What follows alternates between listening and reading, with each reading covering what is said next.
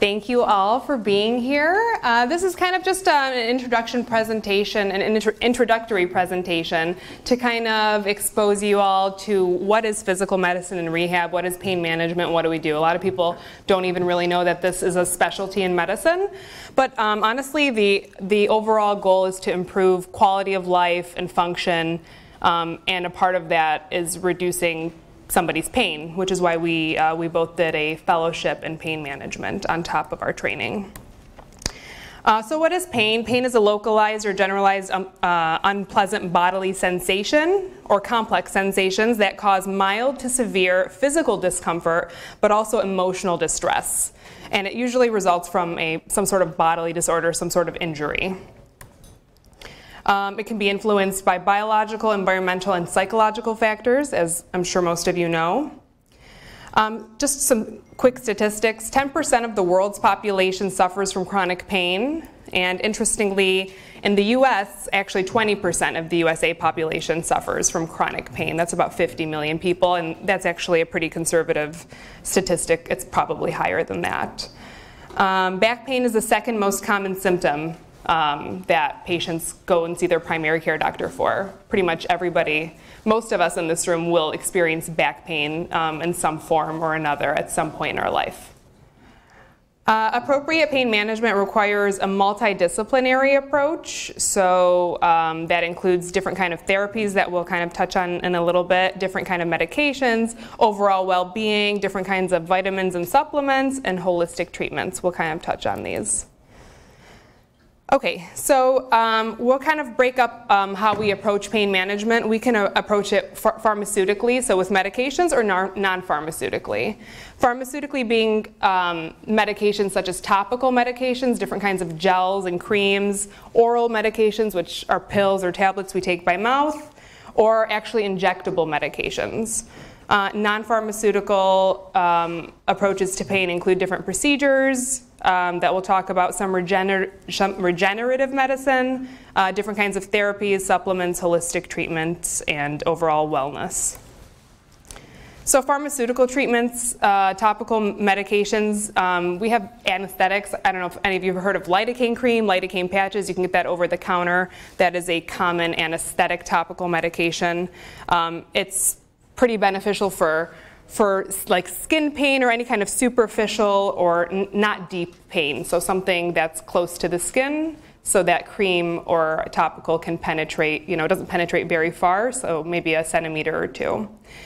Different kind of NSAID creams, which are non-steroidal anti-inflammatory creams, like Voltaren gel. I'm sure some of you have heard of that, or it's also diclofenac gel. Voltaren is the brand. That helps with inflammation and helps decrease the inflammatory response. Again, we use this for more superficial types of pain, something closer to the skin, maybe neck pain or a joint pain. It's good for knee pain, things like that. And we also prescribe compound creams. So the other two are over the counter, actually. The Voltaren gel just became over the counter recently. And the lidocaine cream is over the counter. But the compound creams are medical grade, and those need a prescription. Those can be a combination of things, a combination of neuropathic medication, anesthetics, so like nerve pain medication that's a controlled substance. They can actually compound that into a cream instead of taking it orally. Different kind of oral medications that we prescribe. Tylenol is the common brand name that we use here in the US. Also, acetaminophen is the actual drug name. Just some quick facts. I'm not actually giving any medical advice, but just some quick facts maybe to keep in mind. You don't really want to exceed 3 grams of Tylenol a day if you are taking it. And the extra strength Tylenol tablets are 500 milligrams, or the regular Tylenol tablets are 350. So something just to keep in mind if you are taking Tylenol. And if you have any kind of liver disease or liver issues, you don't want to use Tylenol.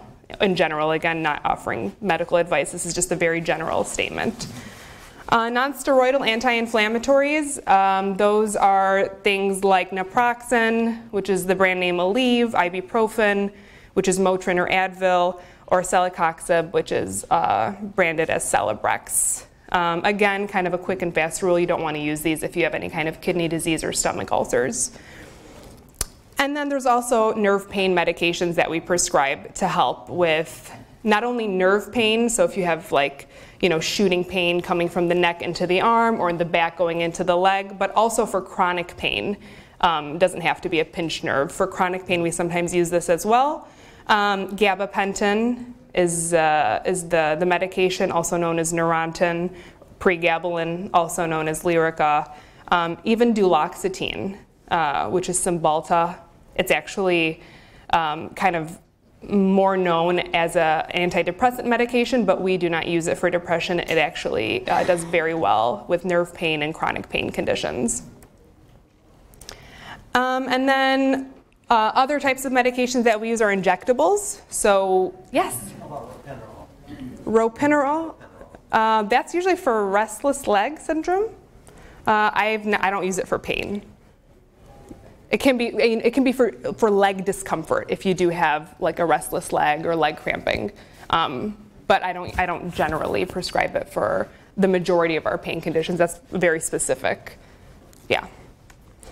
Okay. Injectable medications like epidurals, or what most of us know to be as cortisone shots. Can I get a cortisone shot in the neck or a cortisone shot in the back? Shawn and I do those types of procedures for radicular pain, sometimes back pain shooting into the leg, neck pain shooting into the arm, those kinds of things. NSAIDs, you can also inject those, like Toradol injections. It can help with pain overall. Hyaluronic acid is a gel injection that we use. It's a lubricant. Basically, when our joints over time with arthritis, wear and tear, the fluid in our joints starts to decrease, especially in our knee, sometimes in our hip. So this is like a synthetic form similar to the gel that our own body makes, but we start to lack that over time. Sometimes those gel injections can help with joint pain. So sometimes, I guess, once we've tried those cortisone gel injections, conservative management, different procedures that we can do when other things fail are things like spinal cord stimulators. I don't know if anyone has ever heard of a spinal cord stimulator. Does anybody know what a spinal cord stimulator is? Yeah.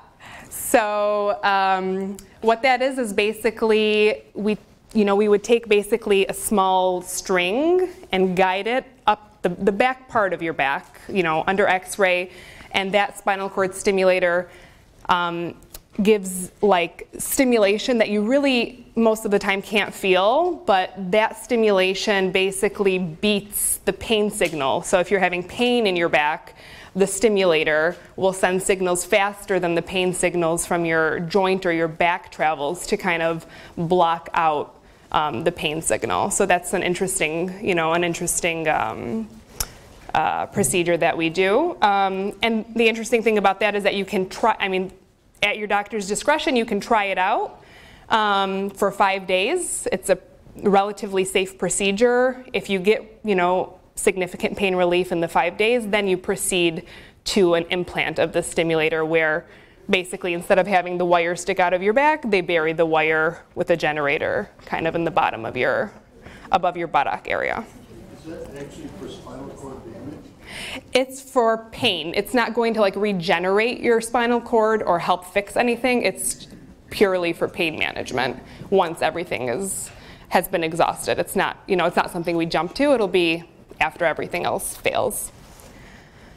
Same thing with a peripheral nerve stimulator, same concept, but we can put it in different joints, different areas. If the knee is hurting, you can put a stimulator there.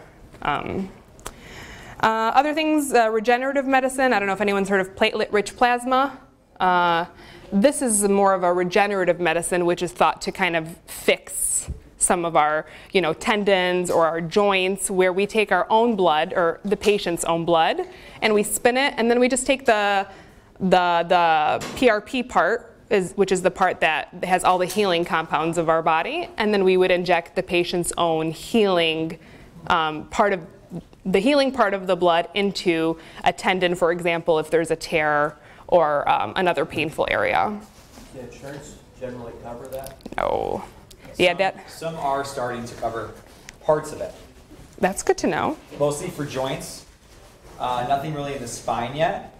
but some are starting to cover it for joints. Okay, partial. Yeah.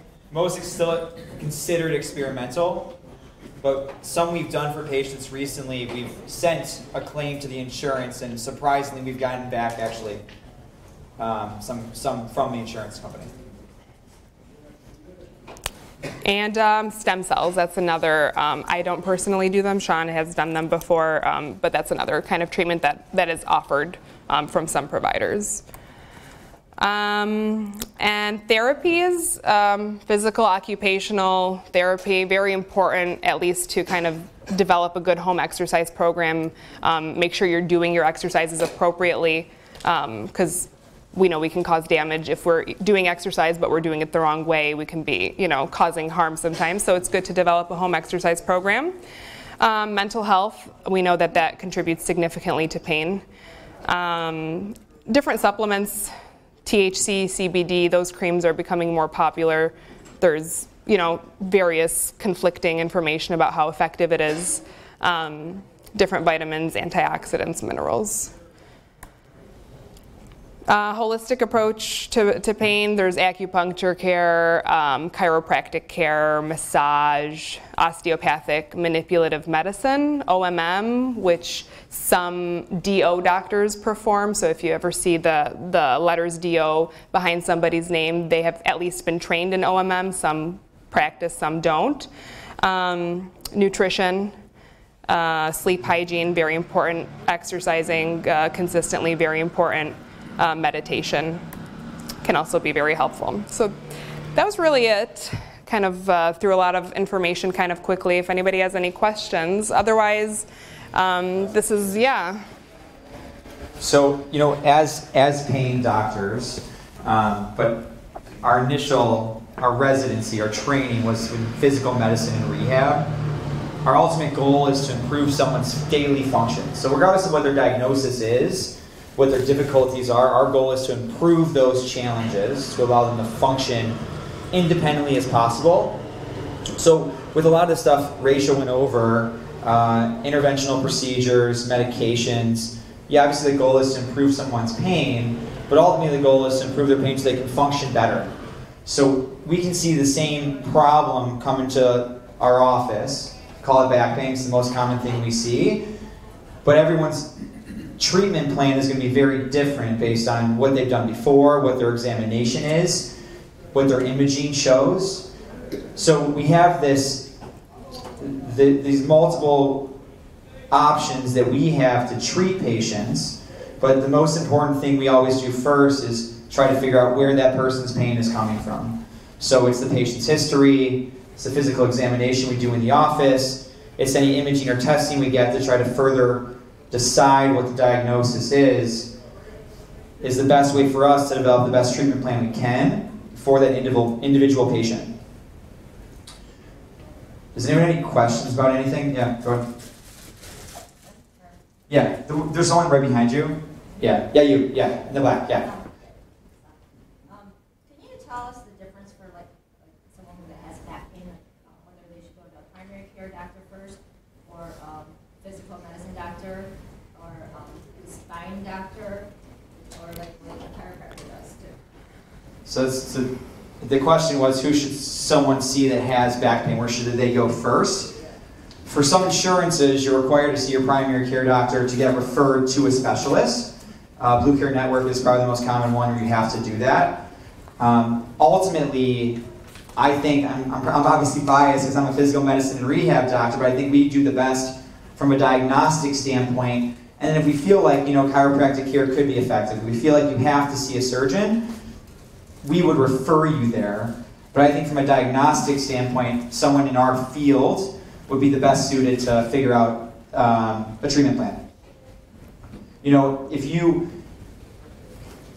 For someone that has pain, the last resort is to do surgery.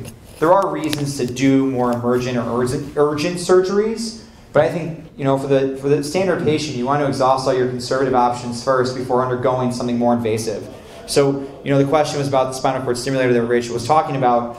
It's not something we use first line. It's something that you're implanting in somebody's body, so we try to do everything conservative first, and if those things don't work, Then we look at the more invasive options. Did you want to add to that? Perfect. Go ahead. I have a question. I've never heard about the gel that you mentioned. Is that appropriate for hands? It's only approved for knees. Only approved for knees. I've done it in hips, I've done it in shoulders. Sometimes we get samples from the companies that make it. They're doing studies in the hips and shoulders. Those are probably the next joints that will be approved. But I think they've been saying that for like years and it hasn't. But it's only approved for knees.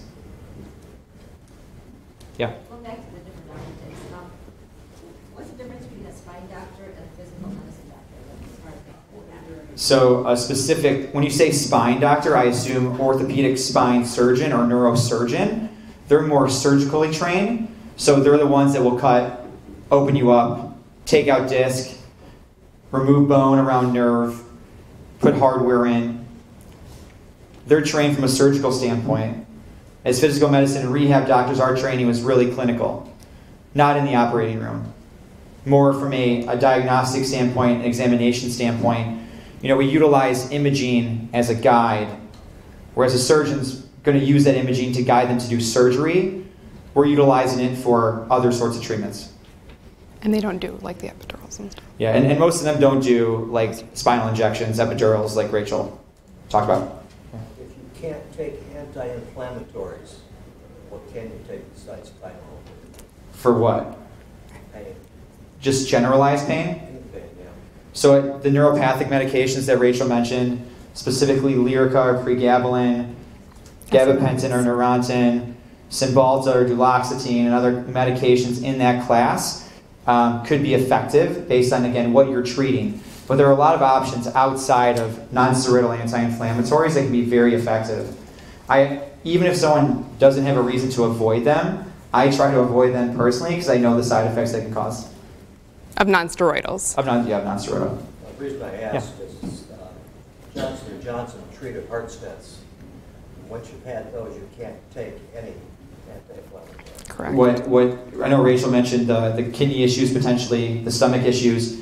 It also is known to cause acceleration in coronary artery disease. So people that do have known cardiac risk factors, it's definitely a reason to avoid them.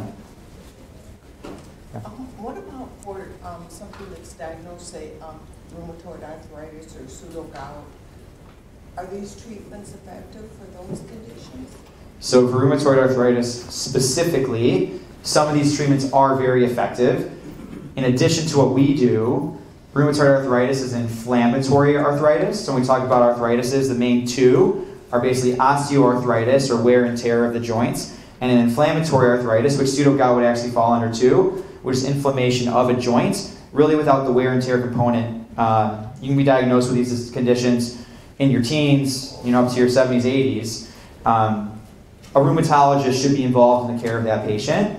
There are medications they can prescribe to decrease how much inflammation is occurring in the body, but with them, we can provide assistance as well. We see a lot of patients that have autoimmune conditions, like rheumatoid arthritis, that we aid in their care with the rheumatologist. What about the sciatica nerve? So this sciatica, like the term, means like a pinched nerve. Normally we think of the low back into a leg. It can also happen into the neck, into an arm, or the mid-back around the belly. The sciatica nerve is actually a nerve in our butts, but sciatica means a pinched nerve in the lumbar spine, which is the low back. So a lot of the things that we do, medications, physical therapy, and injections, can be very effective for that problem before you may need surgery or not need surgery.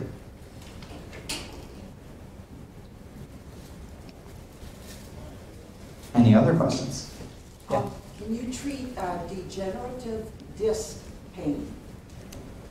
Yes, you can. It's a difficult diagnosis to treat because it's based on where the issue lies. But certain medications, certain forms of physical therapy, and certain injections can be helpful. You're not going to change the degenerative disc, but you can change the pain associated with it. Following up on sciatica, I find that problem when I take long car trips. Is there any medication that's out there that I could take that would help with that, wouldn't be bad for my driving and paying attention kind of thing? Yeah, that's a good question. You know, some of the medications we prescribe definitely cause sedation, fatigue. The answer is maybe. You know, you'd want to make sure, obviously, you tolerate a medication first before you go and do something like that for a long period of time. But yeah, I mean, some of these nerve pain medications, although they're primarily prescribed daily, because they need to really work up a certain amount in your body to be effective. I do have some patients that take them as needed if they know that they're going to do an activity that's going to cause their pain to occur. The other things are anti-inflammatories can sometimes work as well in those situations. How effective is a chiropractor? I think it depends on what you're treating and who you're seeing. You know, I think that in any area of medicine and healthcare, there are good providers and not good providers. And I think good chiropractors can be very effective, you know, for patients. You know, is it a one-stop shop? No, we're not a one-stop shop. You know, we refer patients all the time to other types of physicians, other types of medical practitioners like chiropractors.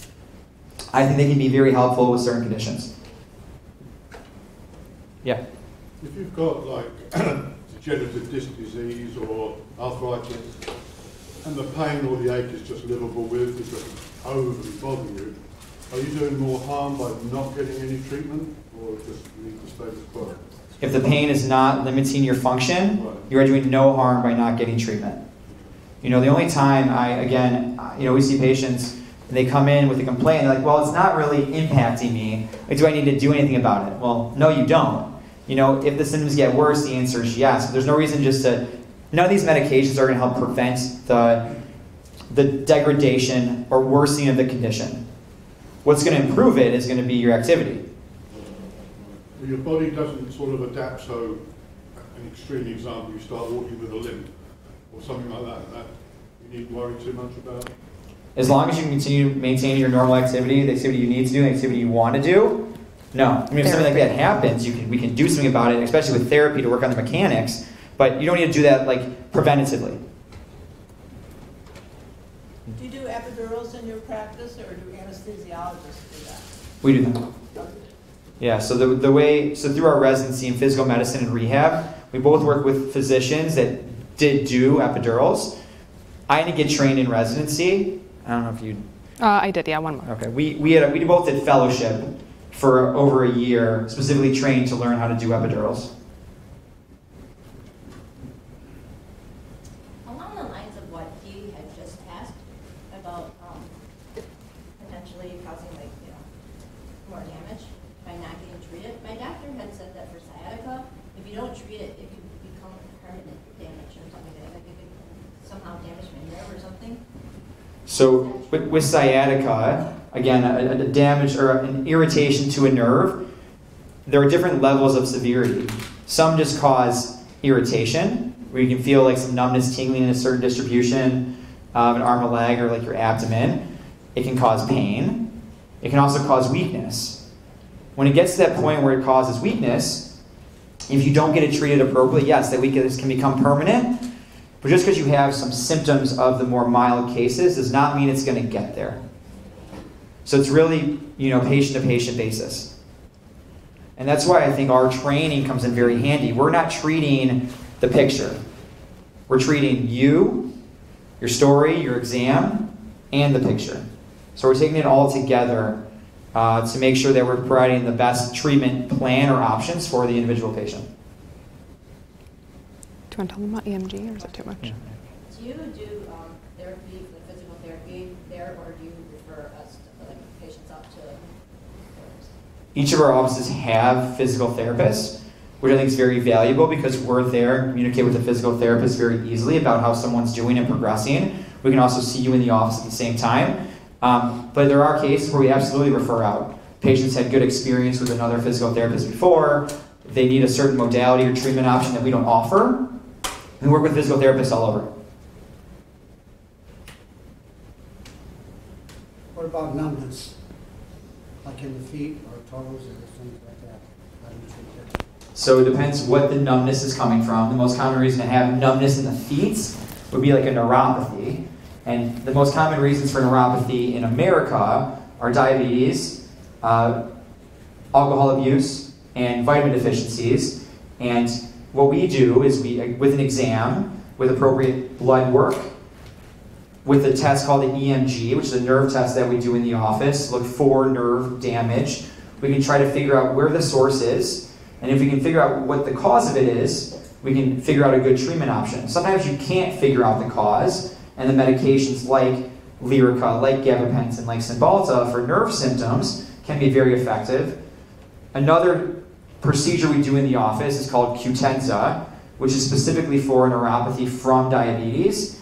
It's capsaicin, which is an over-the-counter cream at a very low dose. We have these pads that we put on the skin of the feet that someone comes to the office for at a very high dose of capsaicin, and it's supposed to decrease how sensitive those nerves are on the feet to decrease somebody's symptoms. So there are a lot of options for things like that. Are there any options for muscle cramps, leg cramps, foot cramps, things like that? Do you treat that? We do, and again, the question is, what is the underlying cause? A lot of times when we deal with cramping, are there issues with someone's electrolytes, their sodium, their potassium, their magnesium, their calcium? So we want to make sure from a medical standpoint everything is cleared, and we can't find a reason for it, then we can definitely, there's medication we can use to absolutely improve those symptoms. Any possibility of your combination of different drugs causing some of your problems? Every medication you prescribe can definitely have side effects. We always try to avoid giving people medications that counteract each other. They can cause an increase in side effects. But sure, we're always looking out to make sure that, are they effective? Are they causing side effects? What can we do to change that? You know, we make sure we follow up with our patients regularly to try to avoid those situations from occurring. For someone with neck pain, how do you determine the cause of it? What tests would need to be run? And if you assume it's an injury, but then maybe if it reoccurs and it's not an injury, what tests would you need to determine the cause of it? If someone comes in just with neck pain, a physical exam would do us very, very well. Check strength, check sensation, check reflexes, check range of motion. When it comes down to it with the neck specifically, we're looking at, is it a mechanical source, muscle, tendon, ligament, joint, or is it a neurological source, a disc in your neck, a nerve being pinched? And a physical exam can a lot of times give us that information. From there, we may not need more imaging. We just need to treat the reason for the pain.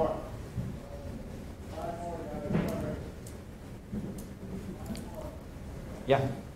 Do you treat headaches or migraines? Yes.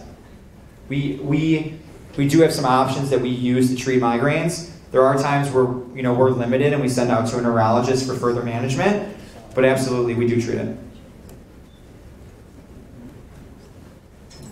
So I've had osteoarthritis that continues to get worse and worse in my hands specifically.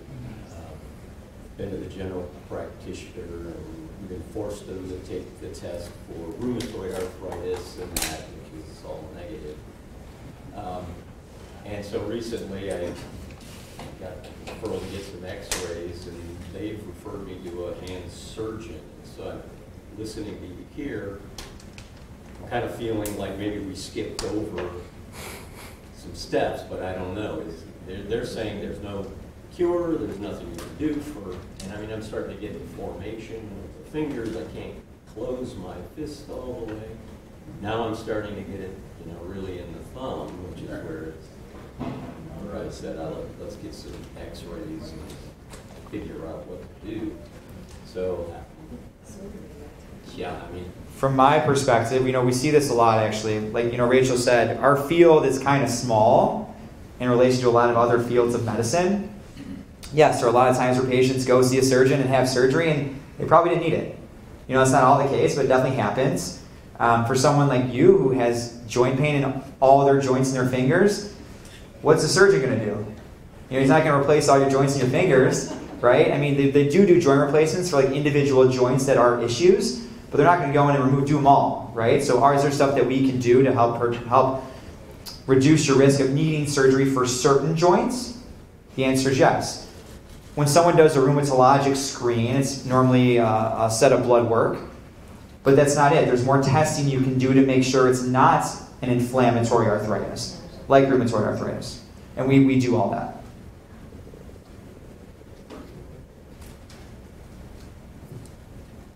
Just curious, have you read anything up on something they call for spinal cord injuries, dancing molecules? Dancing molecules? Yeah. No. Professor, you haven't read anything on it? Dancing? Can you explain it further? Professor out of Northwestern about 2 years ago, I guess, and I think what dancing molecules is a triggering mechanism for a spinal cord, or to tell the brain, heal me. There's a professor at Northwestern University, and its last name starts with an S, Sharma or Shore, I don't remember exactly, but this has been going on for 2 or 3 years, and I know they're talking about going to the FDA with it. So, do you know if it's an injection? yeah, a single injection. They've actually taken mice that were paralyzed, the back legs, gave it an injection in about 2 weeks' time and started walking. Was it stem cells? No, it's not stem cell. It's just a molecule they developed? Right. It's some kind of a triggering mechanism for a spinal cord repair. I'll look into it.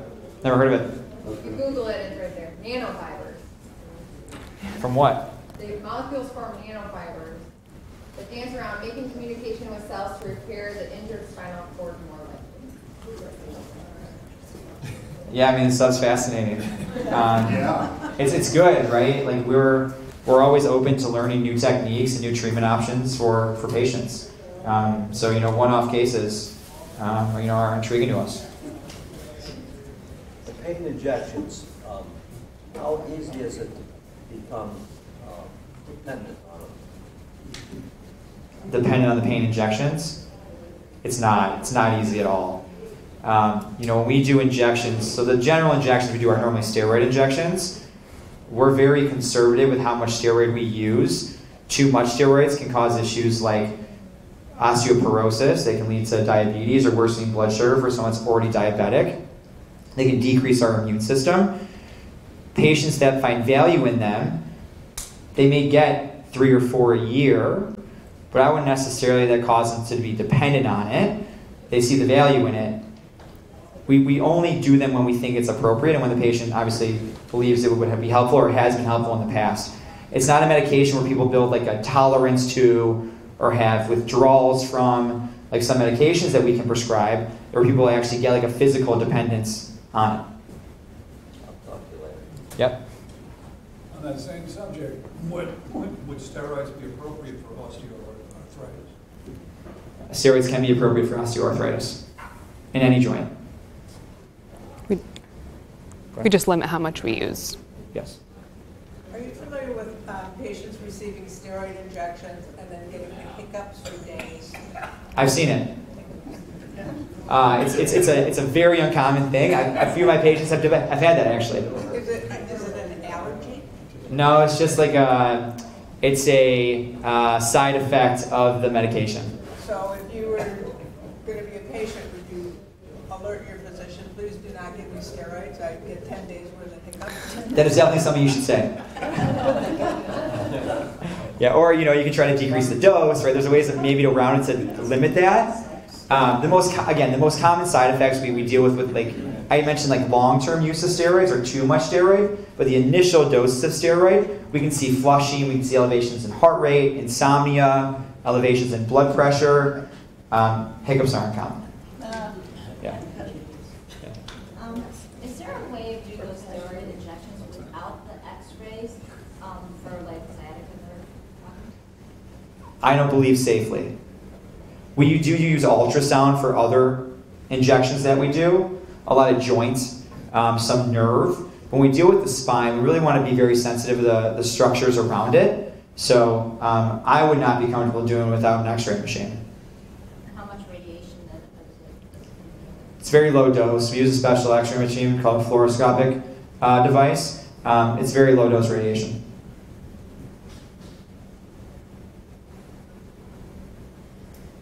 if somebody calls and says, I want to become a patient, or I'd like to see you, what does the first visit look like for somebody? The general first visit. The first visit, we talk about why they're there, right? What the chief complaint is. We go through the history of that complaint. How did it start? How long have you had it for? Describe the type of pain for me. Any other symptoms? And then we go through a physical examination, more focused on what the complaint is, but sometimes it's more of a generalized examination, neuromuscular examination, looking at, again, strength, reflexes, sensation, range of motion. I work on my differential based on what the patient's complaint is, based on their history, based on my exam. If anyone has a history of any sort of imaging done on that area, I always look at that after I've examined the patient, after I've talked to the patient, because again, we're not utilizing that image as the answer. We're using it as a guide or a piece of the whole puzzle. So we go through everything. At the end of that visit, we talk about what I think it could be. Here are treatment options. Here's testing that we can or cannot do. And I always really leave it up to the patient as to what they want to do. I know I'm the physician and I have the expertise in how to treat it, but what's most important for me is the patient's comfortable with that treatment plan. So we'll go through that together. And then at the end, decide together what that plan is going to be and what the follow-up from there would look like. Mm-hmm. I noticed that you're a DO and Rachel's an MD, and I know that they're kind of like different, some of the slot out, like they train you from doctors, but like going to either one of you, is the treatment going to be the same or similar? For us, yeah. So I did a DO medical school. Rachel did an MD medical school.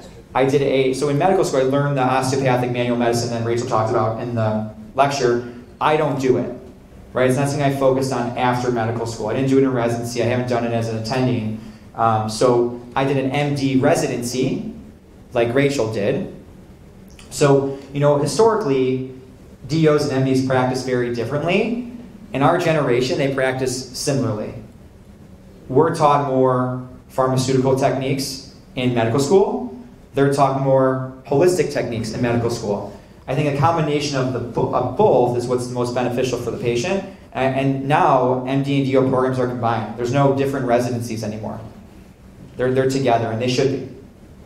What was the treatment that you said that she could do that you weren't trained in? The osteopathic manual medicine is something I was trained in medical school, but I do not utilize it in practice. I have other DOs that I send out for that specifically. Jorgen's, sounds like Jorgen's disease or Sjogren's? Yeah. Explain that. Yeah, so it's another autoimmune condition like the rheumatoid arthritis.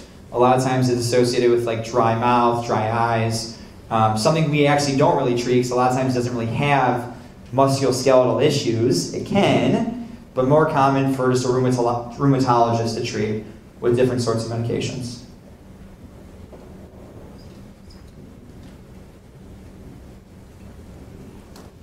Any other questions? Yeah. Right? Yeah. I was recently diagnosed with arthritis in several areas of my spine. I also have MS, so if I were to come to you, and the hip doctor that did the MRI suggested that interventional pain medicine. So I'm kind of searching for something that right now. Do I have to involve my neurologist at all? No, I mean we have patients with all different diagnoses. I have a lot of patients that have MS. When it comes to our treatment options, like I know with MS, depending on what type of MS someone has, they get steroids if they have exacerbations. So I know that, well, I need to probably be more conservative in the amount of steroid I use because they're not just getting it from me, they're going to get it from other sources or are going to get it from other sources. So it's part of the whole picture of the patient. But what I do would have no impact on somebody's MS or other conditions they may have. And if it does or could, I always reach out to that other doctor just to make sure what I'm doing is appropriate for them. Because some of my spine problems could be MS as well, right? A lot of times MS doesn't cause pain. Yeah. It can cause weakness, but some spine problems can cause, outside of MS, can cause no pain and just cause weakness. So that's where like a test like an EMG, a nerve test, can try to differentiate between the two. Okay, thanks. Do you deal with like joint weakness? Yes.